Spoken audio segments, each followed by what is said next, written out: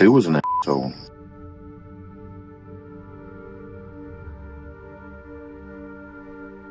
You felt like he was just angry, generally speaking. He was every day. Heard him. There wasn't a day he didn't yell at his wife and kids out there.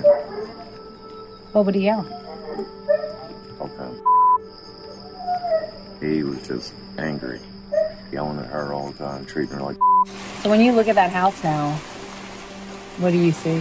I still see the babies sitting in the yard, laying in the yard. One was right there by the tree, right by the road, not even 20 feet from the road right there. This is where that dude laid him. Laid the one up there right beside that silver truck to the left of the tire, about 5 foot. That's all I see every time I come out here. For any man to even think about doing that is just, no words can explain it.